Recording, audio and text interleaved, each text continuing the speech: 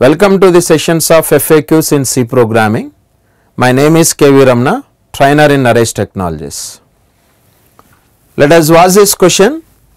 What is the output of this following code? In this given code, this expression is known as a relational expression. In C programming, a relational expression possibly contains two values, that is either true or false. In C language, true value is represented with the value 1 and false value is represented with the value 0. Let us watch the evaluation of this relational expression. 3 is greater than 2, 2 is greater than 1.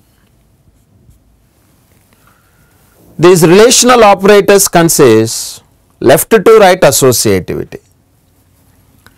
So, left to right, this is the relational operator encounters first, hence this is greater than is evaluated first.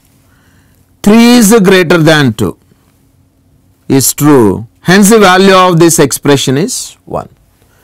The obtained value 1 is compared with the value 1. 1 is greater than 1 is false, hence the value of this overall relational expression is 0.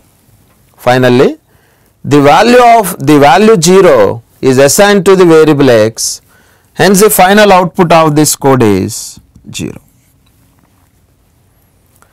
Thank you for watching this video.